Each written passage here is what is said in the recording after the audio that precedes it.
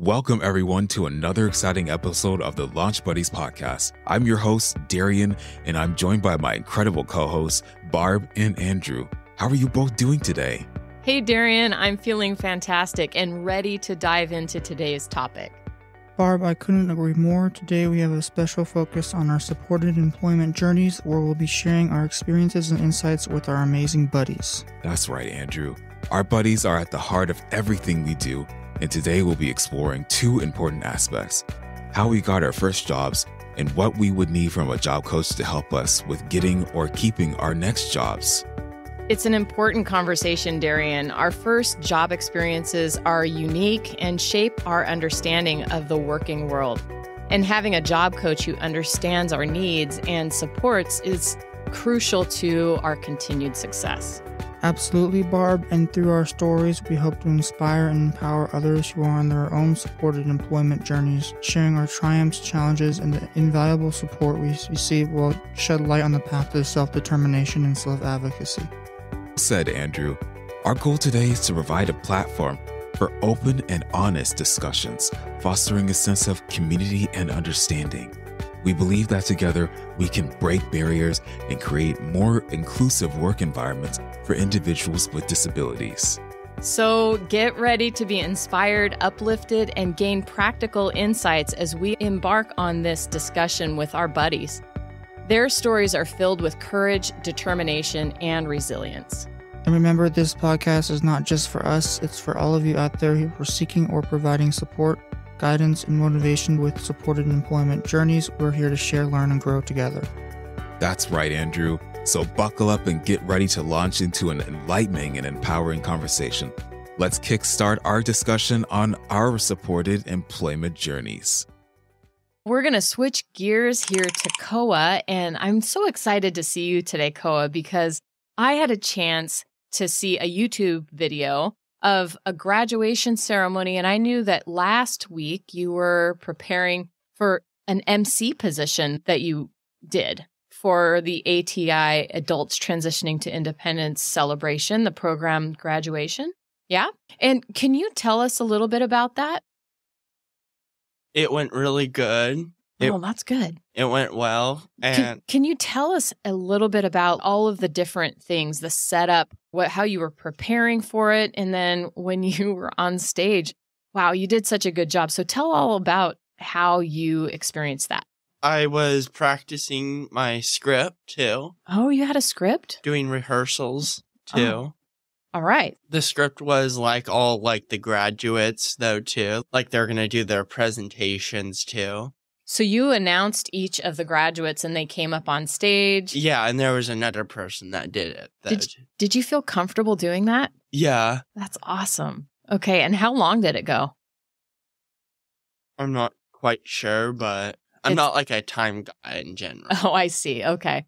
And you had another MC along with you that did the experience? That's awesome. That's I'm incredible. so glad. Yeah, it is. And one of the things that I noticed, Darian, and Andrew, this was really amazing because I felt like, Koa, when you were talking, you have done so much on the Launch Buddies podcast and videos and things like that. You seem so comfortable speaking in front of a lot of people. Did you feel that way? And Darian spent a lot of time doing some public speaking as well. And it's difficult to get up on stage in front of people and just to feel comfortable and natural, but you really did. And it's a work in progress, definitely, for sure. And you're really working your way up, Koa. And the fact that you're able to give that presentation, that you're able to read that script, it really just spoke volume. When you get your voice out there and you speak to all the students and everyone around you, it really makes a difference. The way you read the scripts and you get your voice out there, it really touches people in a very special way. I agree with that too. And Koa, I wanted to find out from you a little bit more about how you prepared for that. Were you nervous before? When you went into it, how did you help yourself calm down and feel comfortable and confident? Probably read a script out too. Keep practicing. Practice makes perfect too. That's true. I think you're right. And would you do it again? Yes, because I'm going to graduate next year too also, because this is going to get me into doing my slideshow too next year. That's right. You're going to be able to tell about your plans for life after school. ATI. Right, which is an 18 to 21 transition program for young adults. And so telling about who you are, what you experienced in the program itself, and then what your plans are for work and for independent living, that's going to be really good for you to be able to present about your experiences and highlight your accomplishments. Yeah. Congratulations, and I'm glad that you were able to do that. What's your next step as far as trying to find a job in the future? Just doing internships in general. Okay. What's an internship that you're looking forward to? I'm just still at Brightwater right now, though, and I'm finishing that up. What are some of the tasks that you do at Brightwater? I do weeding, and I do some sweeping inside, though. And then I do some, We're going to be talking a lot about job coaches and the support that is provided from job coaches. Do you have a job coach at Brightwater? Yes. What do they do for you? Are they there with you all the time, or do they let you do your own thing? They let me do my own. Helping you be more independent? Yeah. Do you have a task list that you use? Or do you just remember the things? I just remember at Brightwater what to do. I know for me, when I learn something new, I like somebody to show me how it's done and maybe tell me some things, but really show me and then do it with me right alongside and then let me do it by myself. A 3-stage process where I watch somebody do it, we do it together, and then I get to do it by myself. I learn best that way. Do you guys? I can relate to that because I'm very visual. If somebody tells me something, like it'll easily escape me. But when I'm shown, when I see things, like I catch on. Yeah. Time after time again. And then eventually it comes naturally. So I function visually. So I can definitely relate to that. Anybody else relate to that? Andrew, do you learn better from watching people? No, I have to do it myself. Okay, just right off the bat. Would you prefer if somebody tells you or if it's written down? Which way works best for you? If they show me first, and then I can repeat it multiple times till I get it. I love that. What about you, Koa? I like having a good task list, though. Yeah, sometimes written things. Being able to see it listed out and knowing all of the things that you need to accomplish, you can gauge where the start is and when the finish is going to happen, all the things in between as well. So I love having that task list to follow a visual schedule. All right. Thank you for that. And now we're switching gears over to Jay. Jay, we're so happy to have you here with us today. We're talking about jobs and how we grow into the job environment. Part of being an adult. Jay, how did you get to where you're at today? Who helped you to get at the job you're at? I work for Aegis, and my mom actually found it. She knows some people who work for Aegis, and she actually helped me found the job. And Aegis is what? It's a retirement home. I work at the one in Kirkland. Aegis Lodge, actually, where it's assistant living. Okay. That's so incredible. People with dementia care or people with memory care, so those kind of elderly people. That's incredible. Where is this located? It's in Kirkland. That's awesome. Is that close to where you live? It's not that far. But do you get a ride there? Oh, yeah. It's very convenient. Okay. I'm curious to know what you do as far as your job there. I work in the activities director's department. And what are some of the tasks that they have you doing there? I work in the office down there. Okay. And some office work, right? Mm-hmm. Okay. And some of those tasks that you do specifically in the office, what are some of those things? I do a lot. Okay. Tell us about it. I prep work. I organize. I also do work upstairs. I also do silverware. I line them up and I fold them in napkins and I put them in a bin. Nice. I also help out with activities, and recently I've been doing that more. That's good. And my boss says someday I might lead an activity. That's incredible. See, Jay, when do you work throughout the day? I work on Tuesdays and Thursdays, so part-time. Wow, that's incredible. And our goal is for me to get a third day. Nice. And how many hours are you working right now? And then what do you want to build to? 4 hours, but my goal is to get a third day, same hours. Very good. Okay, so 4 hours a day? Yes. I work from 12 to 4. Good. That's incredible. Jay, So why is this important to you? My job brings me pure joy. Really? Yes. So good. And I know it's the tasks and being able to contribute on the job, but also I'll bet it's about the people as well. Tell us about that. My boss is fantastic. She gives me a lot of support. And during my time when I had my surgery, she gave me a ton of support beforehand. So that kind of support, the specific things that you get from your boss, what are some of those specific things? She understands me and she knows my needs. And I could go on and on about her. She's the best. Okay. We love those bosses out there in the community that are so open and welcoming and understanding and accommodating of different kind of abilities and skills. And so thank you to the bosses out there. And specifically, thank you to Jay's boss for being such an incredible employer. Her name is Brittany. Okay. And my coworkers are also amazing. I've became friends with them. Wonderful. And I bet they really do miss me when I'm gone. That's right. I'm sure they do. That's awesome. So Jay, how do you want to continue on this journey? I plan on staying at Aegis as long as possible, probably till I retire. Whoa. I don't want another job. Okay. Because my job literally brings me pure joy. And my job coach has said they don't see that in a lot of jobs. No, it's really rare. I know that for sure. A lot of times people it's a shorter term kind of employment opportunity. Mm-hmm. Maybe it's seasonal. Maybe there are just other kind of barriers that happen in that longer term kind of employment. But you have found a place that is really rare, and it's an amazing thing. We're so thankful for the opportunity that you have there. Do we have any other questions, Darian, that you can think of at this point, or some encouragement for Jay as she continues down her journey? Jay, it sounds like you're on your way toward great success and you have a great community that you're surrounded by. And that's amazing. That really brings me joy as well to hear that you work in an environment where people understand you and give you support when needed. That's incredible. That's the kind of work environment that's worth being in. Absolutely. Right. We want to encourage anybody else that's listening to just know that there are great opportunities out there, that there is hope for post-school opportunities, and that supported employment, when done like it has been done right for Jay, that it's really powerful and life-giving and impactful for a life's journey. Don't be afraid to work around older adults just because they're really nice, and a lot of them have really interesting stories. Take it from my advice, because the older adults I work with are really nice. Right. There's a lot of opportunity there with our aging population to be able to support them in a lot of different ways.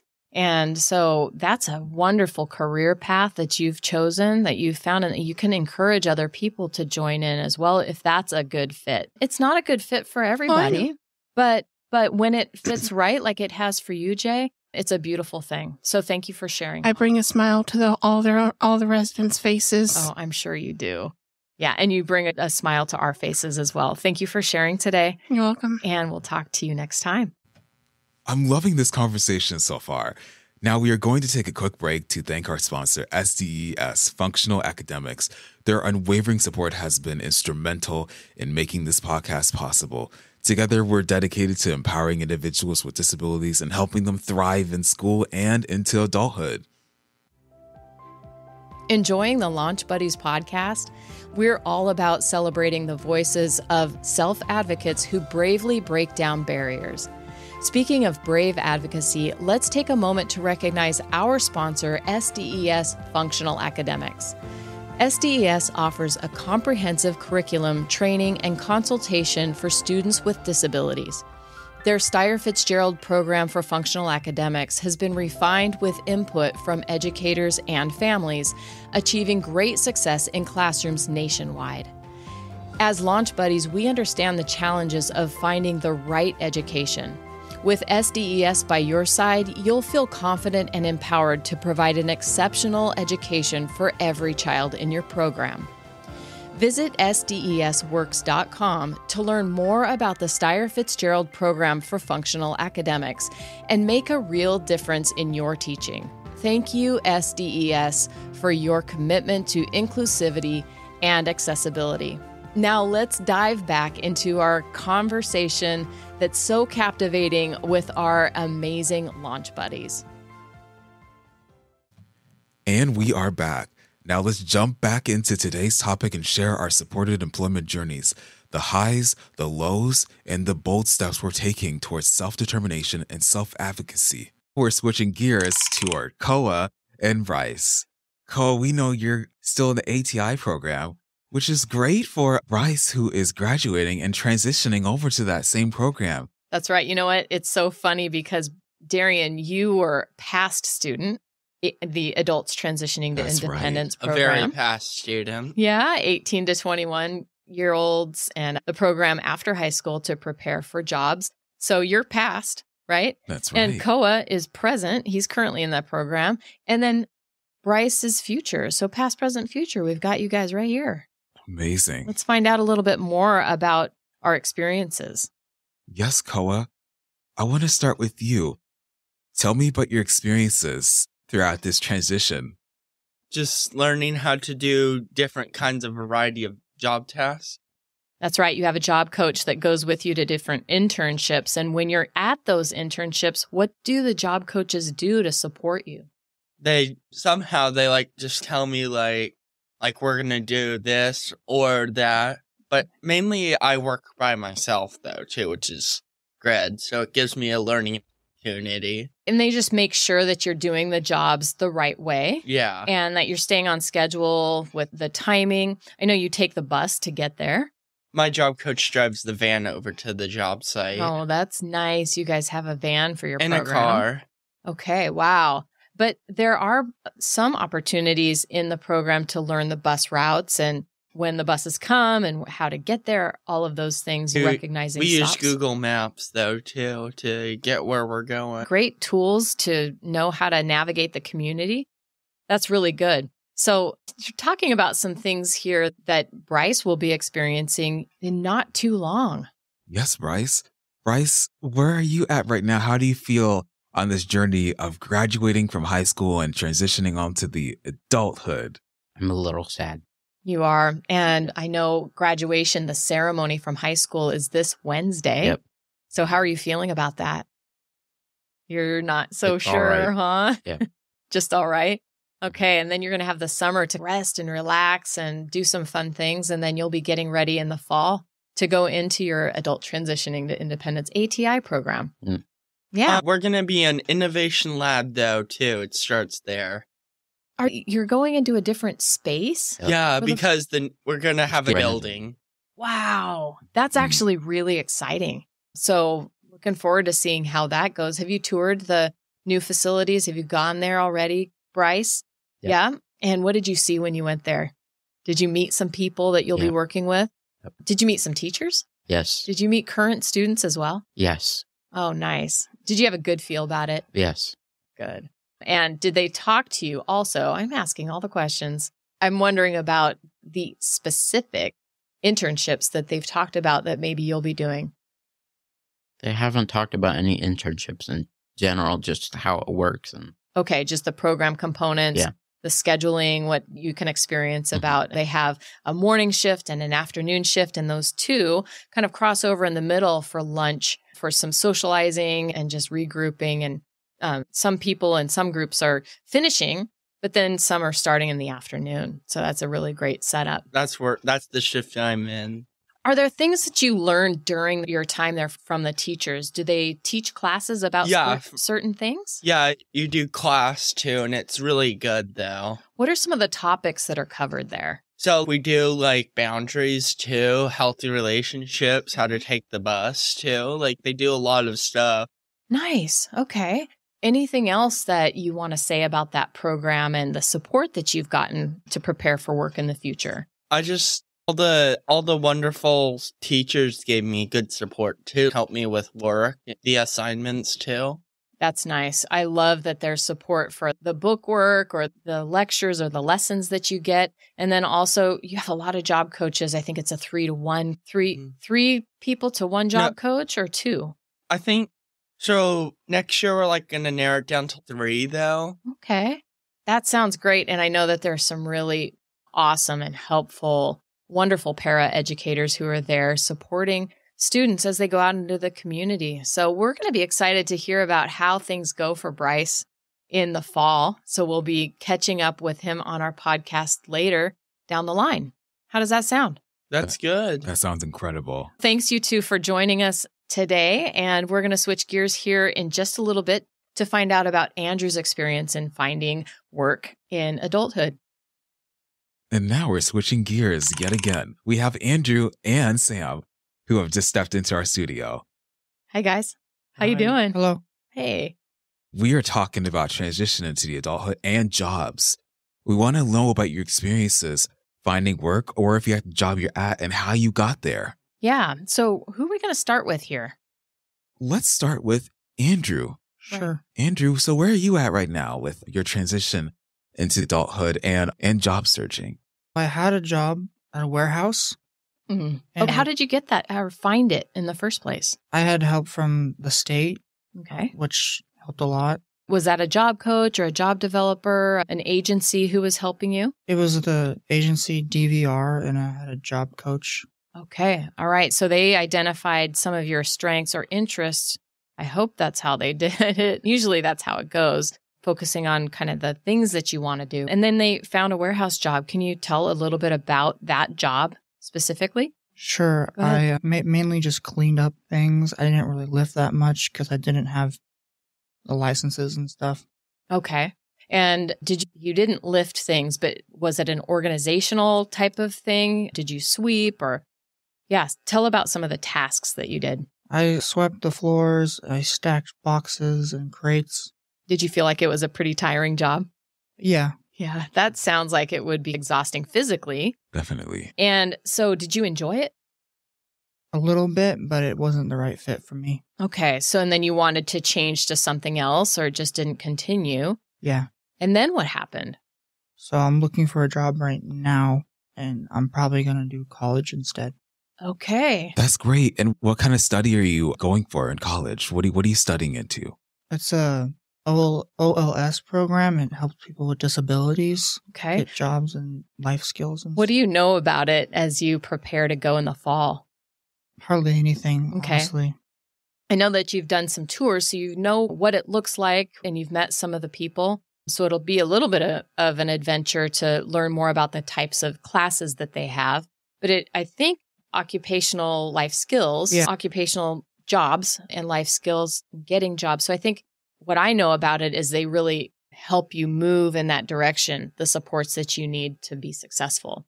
I'm excited to hear about how it goes for you and keep tabs on all of that journey as you go through it. And I guess, what is your dream job? Probably working with animals. Yeah. Or like on the side, like doing forklift or that kind of work, like driving trucks and stuff. I think that would be amazing to do a job where you did heavy equipment, those kind of machines. Doing a forklift job kind of matches what you were doing in the warehouse. And that'd be fun, I think. That would be, definitely. It sounds like you were focused on doing a lot of the active things in a job atmosphere. Yeah. I like that. That's really good. And that helps tremendously with organization, moving things around. And it really helps those around you at the same time. I think that's really incredible. Yeah, and just staying active physically is just so good for you. I think that's a good plan for the future. You have some good goals, and I'm excited to see what you're gonna be doing in the future. I'm excited too. Good. Hey, let's talk to Sam as well. And you have some questions for Sam, Darian, right? I most certainly do. So Sam, where are you at with your transition and at your job right now? I'm almost done with Molbach's. That's right. You and have I'm an getting internship. ready to say goodbye to people from Molbach's. And then I'm working at Wonderlist Books, and then there might be in a couple of years where I might say goodbye to people.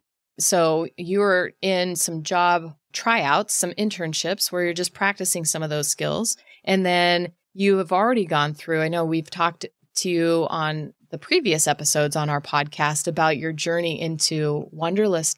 I think you're going to have a job coach. What are some things that a job coach can do for you to Give help you? support for me. Right. They and can if I support don't you. know a task, like I could ask a manager for help when I'm That's right. stuck on the same task. You can always ask for help when you don't know what to do. The manager's there. Right. You can ask a manager or a job coach or I somebody usually else. ask the manager. So sometimes when I'm learning the job skills, sometimes a customer might say, do you know where this is? Oh, I might say, my name is, I'm learning job skills. You're just going to highlight for them that you're in the process of learning job skills and who you are. And then if you're stuck, you can ask somebody for help too. I'll ask the manager who's learning job skills. I love that. That's important. This was at me at Molbach. I was told by my job coach, I think he's learning job skills. Yep. Yeah. I know sometimes I go to different businesses and maybe there's a tag on the person, like a name tag that says employee in training. And so you can know that somebody's learning the job and you have extra patience for people when you know that they're just learning the new job. Is that right? Yeah. And actually, on the week before Christmas, I usually write thank you cards and I usually say goodbye to people. Really cool, Sam, that you are so grateful to people for the support that they give and you write thank you notes to them. I'll also I sometimes bring my thank you card to my job wanderlist when I'm done for the year because I'm wrapping up for Christmas. That's break. good. Good for you. And I come back in January. Yeah, sometimes you take a break and you maybe go on vacation or you just take a holiday break. And then when you come back, you start again. Yes, but I'm not really saying goodbye permanently. No, you're just taking a break. Sam, it sounds like you're on to amazing things, and it sounds like you have a wonderful community and a very great understanding of what it means to ask for support when needed, and that's important. And that's really good that to do that, so that way it helps you grow and it helps the people around you to understand you better, and then you're able to help other customers on the floor. That's amazing. That's mind-blowing for sure. Yeah, Yes. We want to say congratulations, Sam, on all of that you're learning for jobs in the future. And we're going to take a little bit of a break and we're going to transition and talk to our last buddy, Ari, in just a bit. Now we're transitioning over to Ari. Ari, we're so excited to have you here with us today. Yeah. Hi, Ari. How are you doing? I'm doing good. Good. Great. So, Ari, we're talking about jobs. How did you get to where you're at today? I had an interview and an orientation. And what type of place is it? It's a grocery store. Nice. That's great. So you got your interview and you had a chance to talk to the manager there. And so did somebody help you with that? I had a job coach. Nice. And they were there with you during your interview? Yeah, in my orientation. Oh, nice. Okay. And have they been with you for the whole time? Are they still with you? They left Okay. Why did they leave? because I was independent. Oh, that's so good. That's the goal, right? Okay. So how long did it take you really before you felt like you could be independent? It took me like a couple months. Okay. So just for a while, for several weeks, you had somebody there with you all the time and then they faded out from you, right? Yep. Okay. That's so good. Now, when you learn new tasks on the job, will the job coach come back and help out? Like the job coach has to come back when I do videos because I have to watch videos and I need help with. Oh, okay. So there's some specific things that you need some support with. Very good. Anything else, Darian, that we want to ask Ari today? What do you do at your work, Ari? I'm a courtesy clerk, so what that means is I bag groceries, I do carts, and then sometimes if people need help carrying out their groceries to the car, I help them. That's awesome. That's incredible. What a great help you are to the store. And it's a really great job. And then you're going to be leaving that job soon, right? To go off to college. I'm going to be leaving at the end of July. Well, I'm sure they're going to be sad to see you go. And I don't know if you'll be returning back to it when you come for breaks or whatever, but I would hope so. I would think that would be a really great opportunity. Actually, I'm going to do another job when I get back. Nice. What kind of job? I'm going to work for the Mariners. Whoa. That's like a dream job for my you. goodness. Yes, it is. What type of work will you do for them?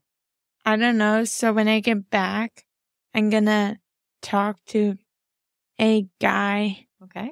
named Trevor, and then I have to see what I'm going to do. That is amazing. I'm very excited for you because you spend a lot of time watching games and you're very, very enthusiastic about the Mariners and you love that team in general. And so to get to work with them, that sounds like a dream job to me.